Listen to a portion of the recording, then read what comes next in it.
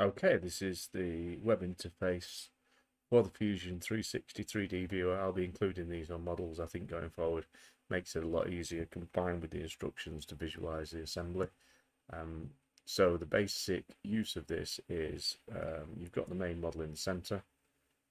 On the right hand corner here, you can go to home and you can view different aspects of it. So you can use this little cube to look around the model if you wish. And what you can also do is look at the top, the front, the right, and the home on this side here. With the middle mouse, it allows you to, if you scroll it, you can zoom in and out.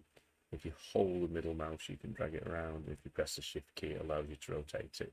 So it just lets you have a look at the whole model when it's actually assembled.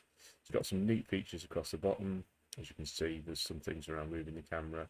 You can mark up, you can measure parts, etc., etc.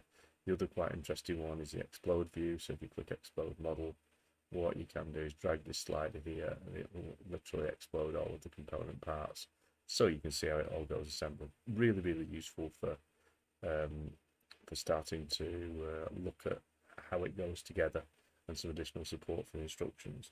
On the left-hand side here, as well as the the browser, you can also look at the part browser. So if you expand the individual part, you can go into there, and if you want to look at any of the individual components and where they sit, you can click on those, and it allows you to go through each of those components.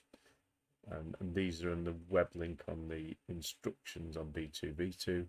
And as I said, my intention really is now to start to include these on the models going forward, just as an addition to the instructions that we've got in place at the moment.